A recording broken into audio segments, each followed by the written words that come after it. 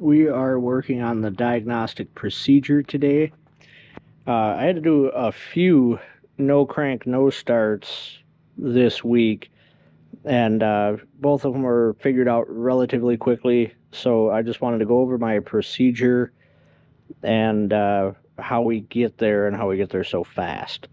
So the first step in the procedure is identify concern, including symptoms. Here we have a 2004 Buick LeSabre. There is the wiring diagram for the starter. It is a no crank, no start. We're going to go over, verify. Chin, turn the key. Nothing.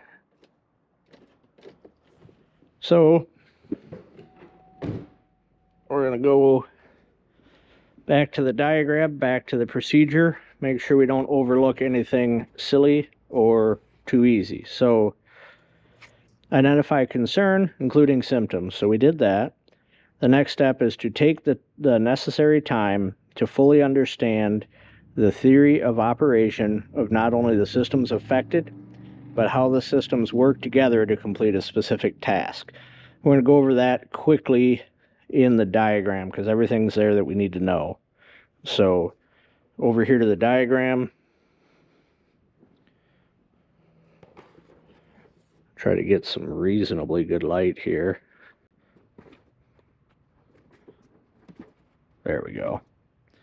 So looking at the diagram, we have the battery, and we have two leads that come off the battery. One goes to the ignition switch fuse, which is a 15 amp fuse in the rear block under the seat.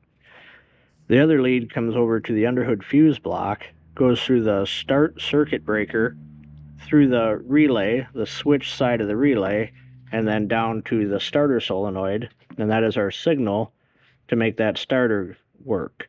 The other lead coming off the distribution box here, the underhood fuse block, is the B plus to the starter. That's the one that's going to carry the majority of the amperage for the starter. So let's see how this works. This other one over here is a PCM battery fuse. That's a 10 amp fuse. It says it's hot in run or start. And that controls the solenoid side of the relay. So that's what activates the relay and closes the switch. So that's the feed for that side. If you come down, follow this yellow wire over to here, this is the starter control at the PCM. And you can see the ignition switch fuse feeds 12 volts through the ignition switch. When it's in the start position, it tells the PCM that you want that vehicle to start, and then the PCM actually controls the starter relay on the ground side of the solenoid side of the relay. So, now that we know how it kind of works, we're going to go back over here. We did step 2. Take the time necessary to fully understand the theory of operation. So we did that. Number 3, using the information gathered in the previous steps, list all of the possible causes for the concern and associated symptoms. Well, what's going to cause a no crank? Bad starter? Sure. Faulty ignition switch? Sure. Ignition fuse? Faulty relay? Faulty circuit breaker? Faulty PCM fuse? Dead battery? PCM not telling it to turn on due to maybe an anti-theft issue? Broken wire? You know, so there's a lot of things that could cause this. So where do we start? So back here, now we know what could cause it. Number 4 is using the list of possible causes, determine the ease of testing of each cause. Now, in this circuit here, what would be the best way to determine where the fault lies quickly? We could hook a scan tool up, see if the PCM is even telling it to start. We might even be able to see our ignition crank sense to see if the ignition switch is working. We might even be able to use bidirectional controls to actuate the starter relay.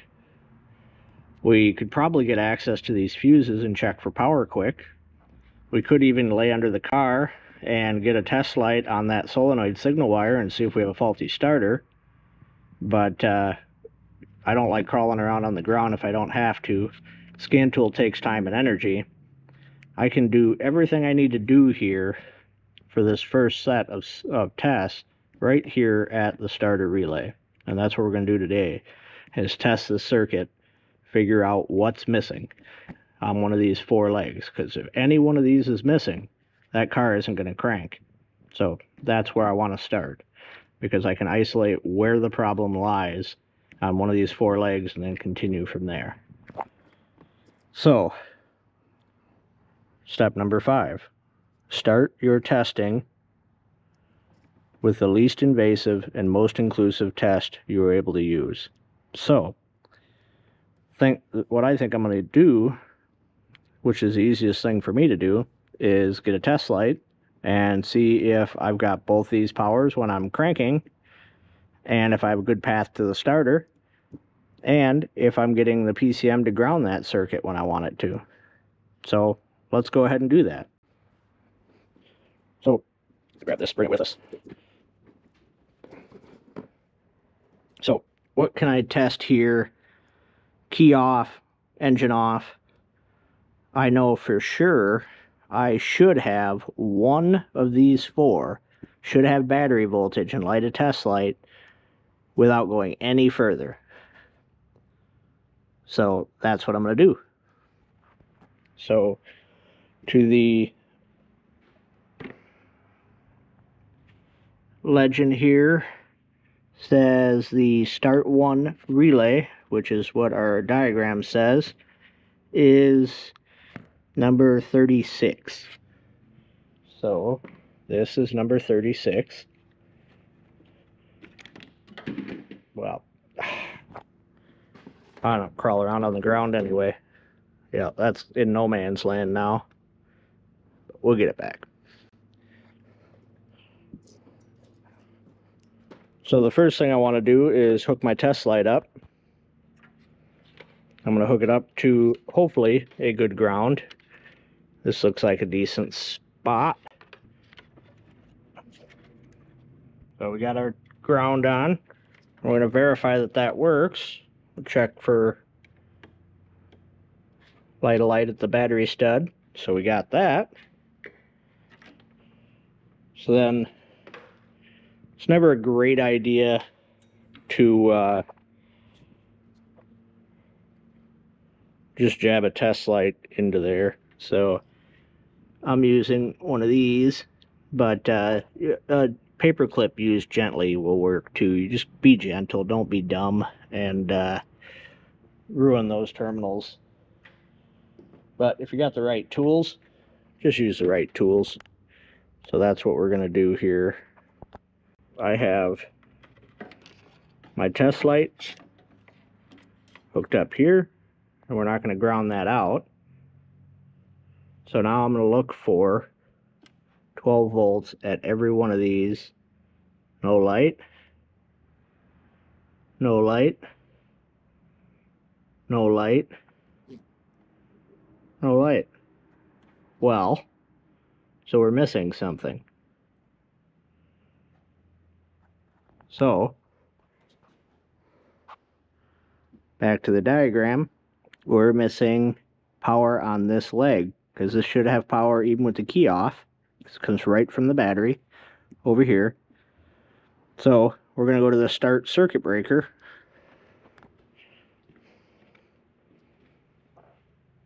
which according to this is number 41 right there. I don't know if it'll focus or not, but right there, number 41, 41. And we don't have power because the circuit breaker's not there. So let's put our circuit breaker back in, and we have power. So now we can go to step 2, right? Unless we fix the car, but let's finish our test at the relay. Since we're here, let's just knock it out. So I know that is going to light my test light. And if I look at the relay, which is under the car,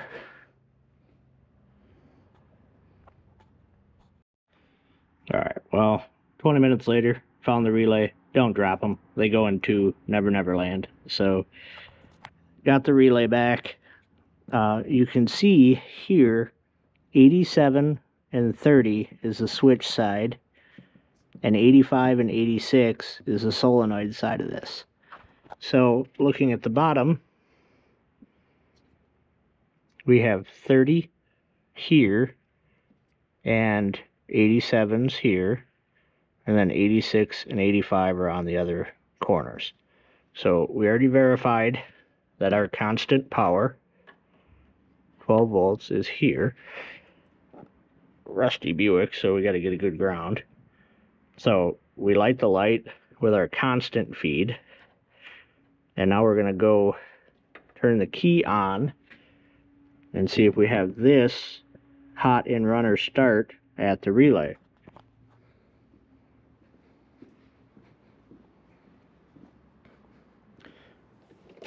Key on. So now we should be able to go back over here to this relay, and I know I have my constant here, and then one of these other three is going to have key on power, and that one does. So now I know I have key on power there. So I have key on power in this hole, I have constant in this hole, and I know this one and this one is the switch. So that is going to be my load to the starter. That's my key on power. So that is going to be my ground, controlled by the PCM to control the solenoid side of this relay. I'll show you that again here. The little diagram matches that one. So now I know I can move my test light. Again, no fancy tools needed here. So I'm going to put my test light on the battery positive, and I'm going to check my ground, and that works. So now I know these other two. One of these is going to be my load, which is the one on the right, which is the starter solenoid. So if I put that test lead in there, it's got a path to ground. This is a 200 milliamp test light, and it'll light nice and bright because that solenoid is a way higher amperage than 200 milliamps. So it'll light that nice and bright. So I know I have a good path all the way through the solenoid to ground. So then I'm going to come over here, and that is my PCM control wire. See here on the diagram, we're going to go off this yellow wire to the PCM, and the PCM grounds it. Then we're going to watch that test light, and if that's a good circuit, that test light will light up.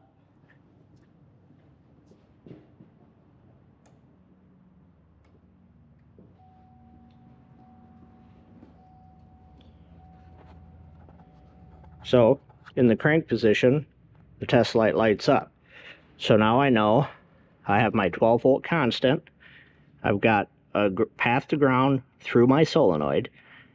I've got key on power to the relay, and the PCM's grounding it when it's in crank. So I don't even really need to verify this. I know it'll start, right? Put my circuit breaker back in that somebody left out. That's why it wouldn't crank, right? So let's move all our test equipment. Now that we verified the complete circuit, all four legs of that relay, we're going to grab our relay,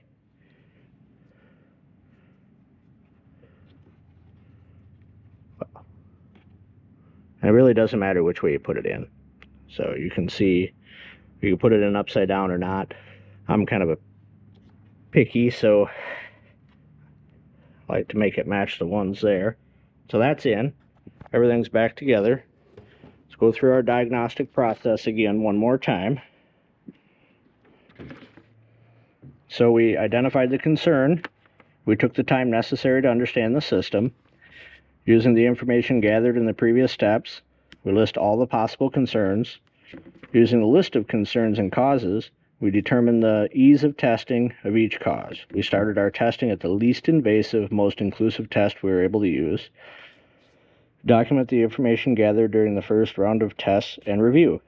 So what we found was a missing circuit breaker. We replaced it. Now everything at the relay says that this vehicle should crank. So we made a decision, and we decided no more testing is needed because we found the problem and fixed it. So let's go start the car.